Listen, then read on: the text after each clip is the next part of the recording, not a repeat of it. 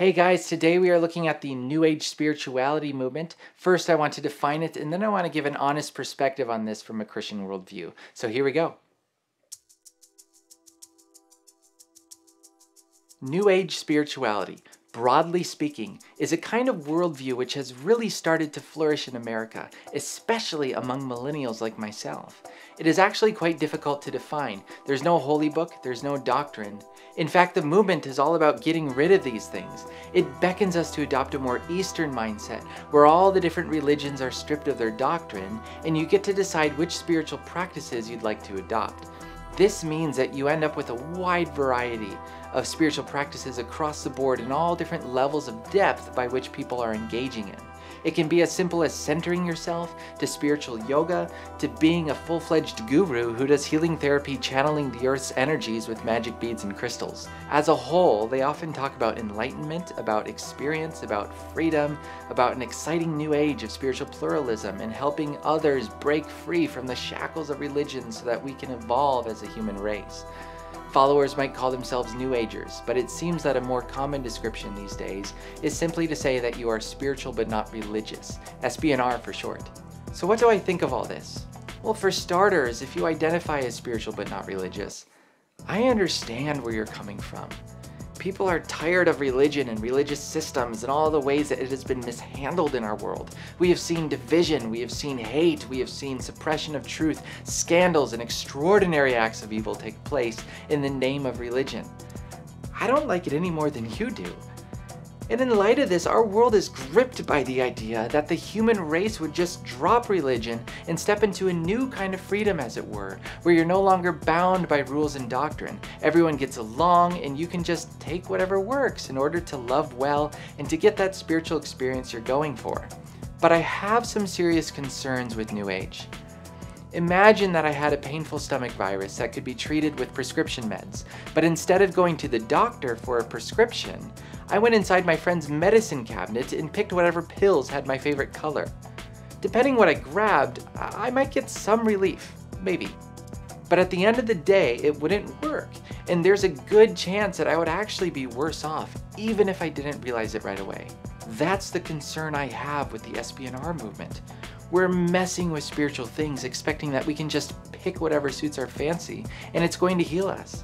We don't even pause to consider if we are doing something that might actually be harmful. Today, a big question people are asking is, why can't I just be a spiritual person? But I think there are better questions we need to ask. What is the problem of our world, and does being just spiritual fix the problem? I hear so many people argue for SBNR and they don't even talk about this. That blows my mind. These are questions of the soul. If we get this wrong, then we might find ourselves face to face with the God of this universe in a lifetime of regret. Herein lies the big difference between New Age and Christianity. I'm not a Christian because I think Christianity is really great. I do think it's great, at least when it's done properly. But fundamentally, I am a Christian because I am convinced both in my heart and in my mind that God has shown himself to be real in the person of Jesus Christ. I'm convinced in his death and resurrection that it actually happened in history. I deny blind faith, and I think these are defensible positions to hold. So what is the problem of our world? Well, if Christianity is true, and I really think it is, then the problem is our rebellion against the God of this universe. The solution is not to be a spiritual person, nor is it to be a religious person for that matter. The solution is Jesus Christ, who died on the cross, rose again, and empowered us to love others and to declare his freedom until the whole world hears. New Agers, SBNR folks, they all have different ways that they like to describe the concept of God. That which existed before everything else, a kind of source, the material of our universe, the essence of love, a non-personal force that lives inside every atom of our universe. The list goes on. But one thing I have found to be common among almost every New Ager is this. They like to say that the Christian view of God is limiting.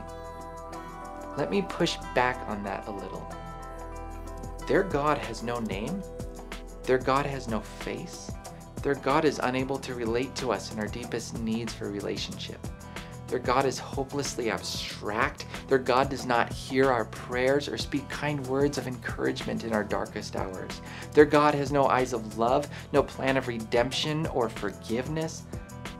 Honestly, it sounds really lonely. But the Christian view of God is this, that God became man and lived among us. He has a name. It is Jesus. He understands what it is to be fully human and to suffer. He tells us to cast our burdens on him, and he gives us good reason to believe that he is true.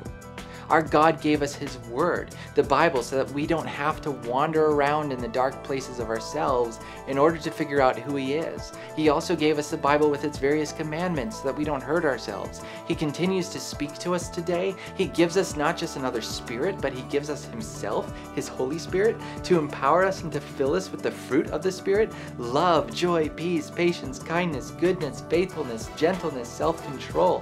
And with the Spirit also come spiritual gifts, various forms of empowerment, so that we can live a life of fruitful ministry. And we say that's limiting? Maybe you've had the unfortunate experience of knowing Christianity in a very un-Christian kind of way. But that does not mean you have to jump ship and try to figure out God on your own. Don't do this alone. It sounds to me like you need a good church, a family of believers that really knows how to love God, how to love others, and how to teach the Bible in a way that really cares for the souls of those who are privileged to hear it. May God bless you on this journey. Thanks for watching.